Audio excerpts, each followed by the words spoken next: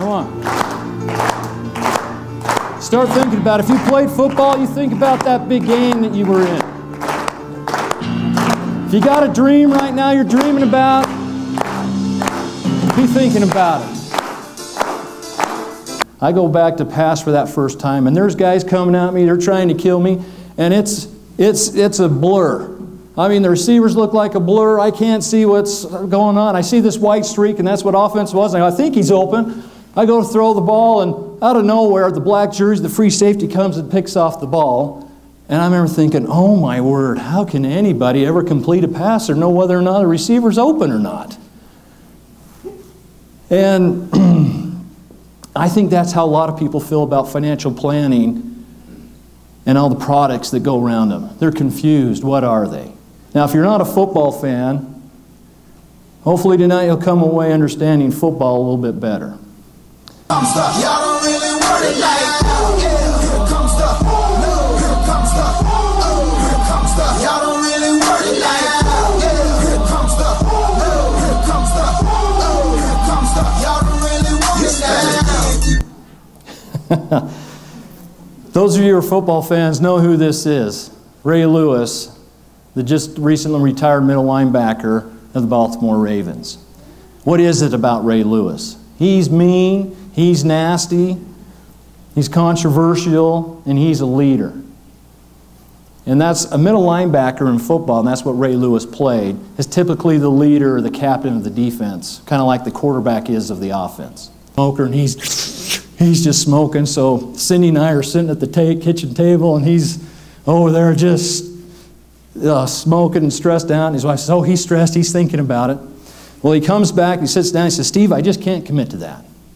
I said, well, Rick, I didn't want to commit to my wife either, but sometimes you just got to do it.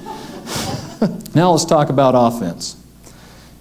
I would dare guess that the most avid football fan here can't name all 5 starting offensive linemen for their favorite team. And if you can, I'll bet you can't name 15 starting NFL offensive linemen in the NFL. And why is that? Well, it's because they're not real glamorous, they're not real sexy, they're just... right? They just big, but they're very important to the team. But wide receivers can be exciting. We can throw and we can hit long bombs and score touchdowns. Now again, a stock is where we are able to buy a piece of a company. And there's a lot of well-established companies out there that we can buy stock, but there's a lot that aren't well-established.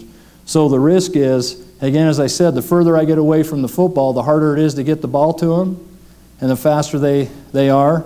With some of these companies that are maybe not as established, buying a stock can perhaps be a little risky.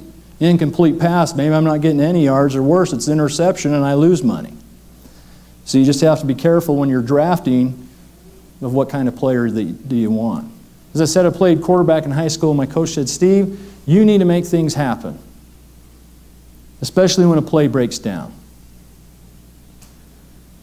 Well, if you remember, the first time I went back to pass, it was a blur. I can still see it. It was a blur. But as time went on, as I practiced and I got to learn the offense, and I knew where receivers were going to be, I would even walk down the halls at school. I called it field vision. I'd walk down the halls, and I'd pick out a student down the hall, and I'd say, field vision, field vision. So as the other students were coming, I would focus on that person. Or as traffic, when there was a lot of traffic, whatever it was, I found myself saying, okay, field vision, this is the time to look and say, okay, I got to focus on this, even though there's all this other stuff coming at me. And over time, as I began to do that, the picture became a lot clearer. And so I ask you there, what is it you want to accomplish in life? Not only financially, but what do you want to accomplish professionally? What do you want to accomplish physically, mentally? What's your dream? What's your vision? Go out and get it. If you focus on it, you practice it, eventually it becomes clear, and it happens.